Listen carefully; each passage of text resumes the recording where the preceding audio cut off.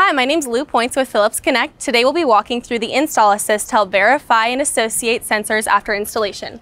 It's available on both Android and Apple devices. For this demonstration, we'll be using the Smart 7 device.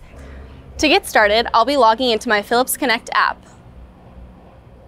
After I've logged in, I'll need to verify my new install. To get started with that, I'll scan the IMEI number, which can be found on any Phillips Connect gateway.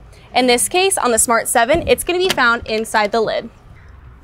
If you don't want to scan the barcode for the IMEI, you can always type in the last 6 digits of that number. After I've scanned in the IMEI, I'm going to scan in the VIN number. Again, if I don't want to scan in the VIN number, I can always enter the last 6 digits. Now that I've entered the IMEI and the VIN number, I'm going to continue with the installation. This might take a few minutes while the sensors communicate with the device. Now we're ready to verify our sensors. First, we're going to make sure that the device details are all communicating, Bluetooth, cellular, and GPS lock. Then I'm going to go ahead and start verifying my sensors, starting with the ABS sensor. Here, I need to make sure that it's installed and communicating, and I see all this information down here, the model, the trailer VIN number, and the trailer odometer. Once I've confirmed that information, I can go ahead and verify that sensor. Next, I'll move on to the air tank sensor. I'll need to make sure it's installed and communicating, and then scroll down and make sure that I am getting pressure and I do have a green check mark. If for some reason I don't have that information, I might have the incorrect sensor ID. So I'm going to click this blue pencil to edit that information. This all looks great, so I'm going to go ahead and click verify and verify that sensor. Next, I'll go to the light sentry sensor. Make sure that it's communicating. And then I'm going to go through and check each individual light on the trailer to make sure the light comes on.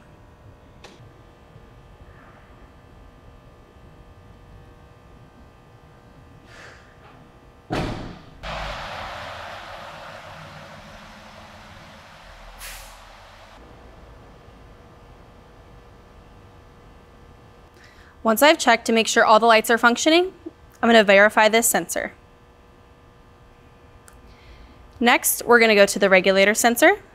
I'm going to make sure it's installed and communicating, and also that I am getting pressure and have a green check here. Once I verify that, I can go ahead and verify this sensor. Now we're going to go to the TPMS sensor. I need to make sure it's installed and communicating, and I'm getting both tire pressure and temperature on each of these sensors. Now that I see that, I can verify this sensor. 2 more sensors to go, the wheel end sensor. I see it's installed and communicating, and I need to make sure that each of these sensors does have a temperature. Now that I see that, I can verify this sensor. Lastly, I'm going to go to the wireless door sensor. See that it's installed and communicating. I see that the last message is closed, so I'm going to open the door and make sure that it is communicating and changes. If for some reason this does not change, I need to log an issue, change this issue to communication, and leave a comment here to say that the door did not change to open. Once I've saved that,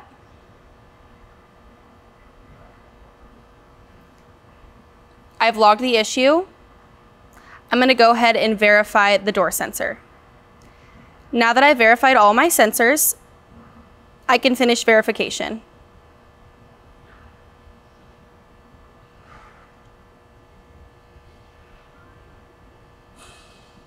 The installation is complete, and now I'm ready to move to my next trailer. Now I'm going to verify a properly functioning door sensor.